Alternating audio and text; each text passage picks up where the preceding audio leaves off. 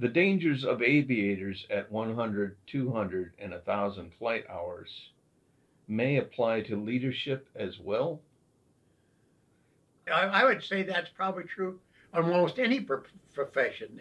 There are certain steps along the way when you think you're smarter than you really are. You've gotten a lot of experience, some good, some bad, but you've learned a lot of stuff. Now you think you know it all. Well, you find out next week, no, I didn't know that, and I made that mistake. That was wrong. I just didn't know that.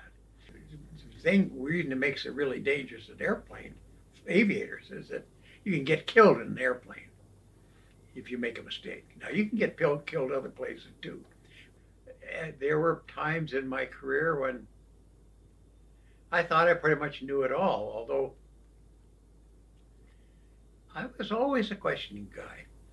So I always remembered what my dad used to say was, everybody knows something you don't know. So if you don't search for that and ask for that, you're just missing an opportunity. Because sure enough, many times somebody told you, you remember, and that was very helpful.